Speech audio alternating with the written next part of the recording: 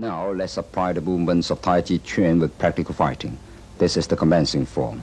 When the opponent strikes with both stab and double pushing palms, I will use the commencing form and double raising arms and then pull down the opponent with double pulling hands. When he tries to rise, I will use both stab and double pushing palms to push him away. The following is the application of the form part wild horse mane. If the opponent blows with the left fist, use hoop or gesture. Step forward and press the opponent down. That is part wild horse mane.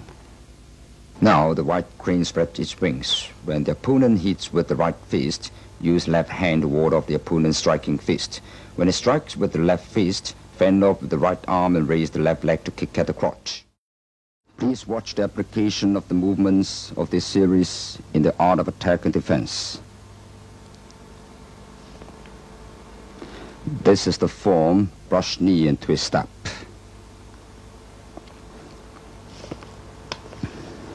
Next will be the form of hand strum salute and add one more motion of rolling back to pull the opponent down.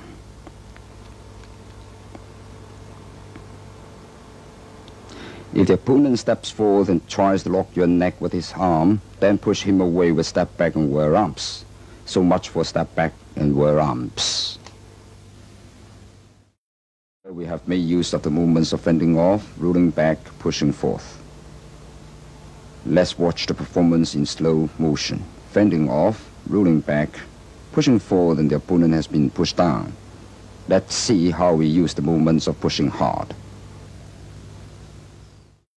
This is the application of wave hands like clouds in attacking and defending.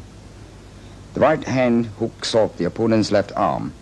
The left hand pushes and strikes his face. Please draw apart like this. The hooked hand is applied this way. When the opponent pushes forth with the left hand, I'll wave him off with the right hand. If he pushes forward with the right hand, I'll wave him off with the left hand. Then grasp his wrist with my right hand. Strike his forearm with my left hand and strike him away. The one in green is being held up, and then he applies the movement of high pad on horse to push down the one in white. Now watch the movements in slow motion. This is high pad on horse. The following is strike opponent's ear with both fists. When the opponent separates my double palms, I make an arc with each hand and strike the temples of the opponent. This is striking with the bull's horn.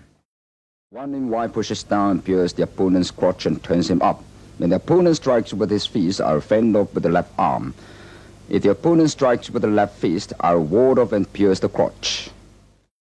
If the opponent strikes with the left hand, I'll fend off with the left arm. Then the left foot steps forward.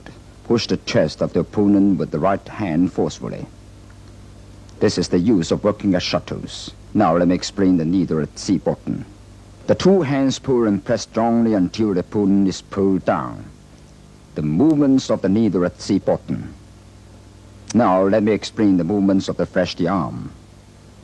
If the opponent strikes from the right, I'll fend off with the right arm and push his chest with the left hand.